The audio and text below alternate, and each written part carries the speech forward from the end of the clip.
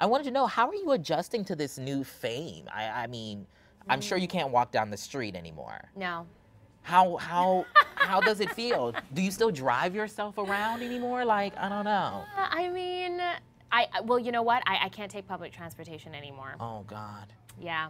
Do you like that though? Like, do you like being able to like not have to be on the subway or whatever? See, a part of me kind of liked that because I lived in New York for some time, and so I really like the independence of just hopping and going, and it really being like $2.50 a ride. Like, hello, I love that, you know. But I don't know, and I also, you know, I can't, and a lot of people be like, oh, boo-hoo, that's the life. But I can't fly coach anymore or anything. Right. So if I need to go somewhere right away, it's like, how much is that ticket? Dang, you know. But I'm an island girl at heart. You know, that's where I'm from, and so there's a huge part of me that I really, really value my anonymity, or valued my anonymity, and I really enjoyed that. And sometimes I just want to show up at the supermarket with sweats and not wear any makeup and not be on point and just kind of live my life. And I don't know, it's bittersweet. It is bittersweet.